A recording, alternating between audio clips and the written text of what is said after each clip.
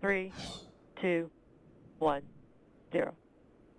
Ignition and liftoff. Godspeed, Endeavour and Crew 2. Crew 2 lifted off from the Kennedy Space Center this morning.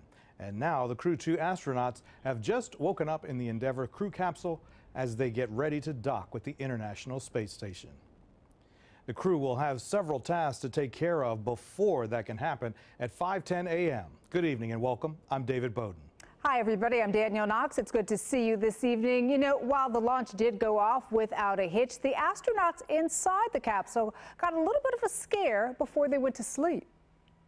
Everything was calm on board the Crew Dragon spacecraft this afternoon. The 4 astronauts had just started to rest after their historic launch this morning when all of a sudden this happened. And Sarah, we copy the object is farther than predicted, and you want us zippers closed and visors down at this time. That was astronaut Megan MacArthur confirming the urgent orders from the ground: close visors and zip up your suits. Mission Control spotting some space debris drifting dangerously close to the capsule. The astronauts told to brace for impact. SpaceX Endeavour, aware, visors closed and zipped up. Endeavour, we copy for awareness. TCA is in the next minute, so we will just keep you in this configuration for now. The crew was now secured in their seats, ready to manually take control of the capsule if necessary. After a few tense minutes, some good news. We have passed TCA with no impact.